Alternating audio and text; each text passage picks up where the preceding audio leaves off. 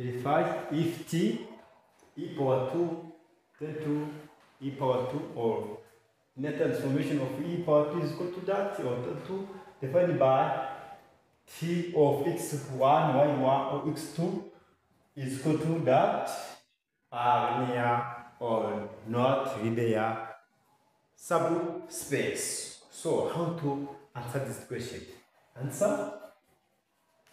So we have transformation of x1, x2, which are the transformation of x1 plus x2 and x1 minus x2 plus 1.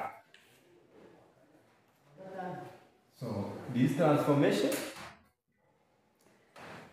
it's a transformation if then A is a subset of F and also a zero vectors is a subset of F.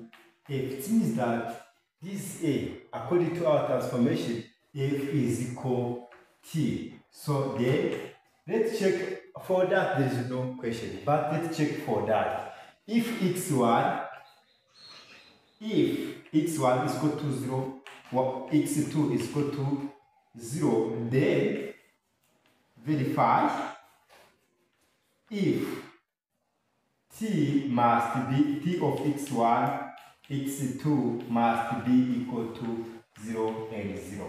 So we are going to replace this in our equation. So this transformation of x1, x2 is equal to x0 is equal to 0 plus 0, then and 0 minus 0 plus 1. So this is called 0 and 1. So this is not subset of 0 vectors. It means that this transformation T is not linear. So this is the condition of this transformation. Thank you.